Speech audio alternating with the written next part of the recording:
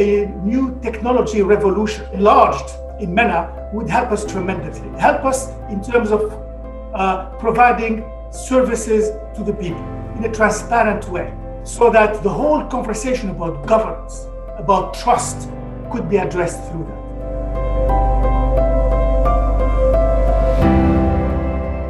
Digital transformation important because without that technology, without that digital aspect, all will stop.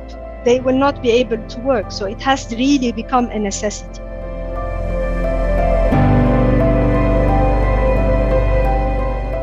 I believe it's a golden opportunity. Everyone has now felt over the past few months the real need and the real benefit. It was like a mind shock to everyone.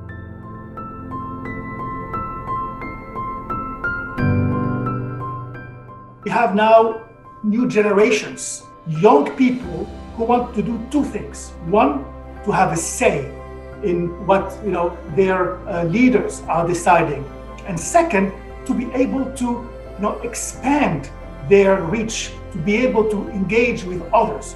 And this is why it is very important that this old social contract needs to be renegotiated.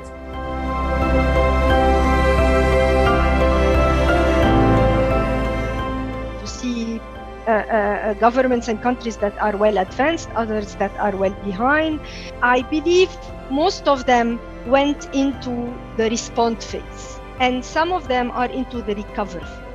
So recovery phase is, okay, we've responded, but this is here to stay. How can we continue to operate?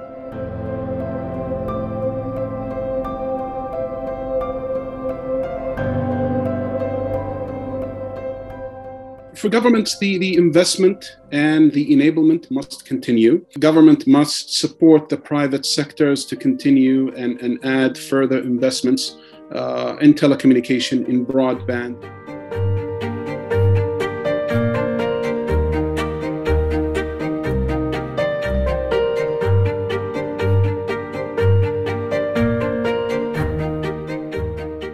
This new industry cannot tolerate too much regulations and too many constraints, because it is evolving on a daily basis.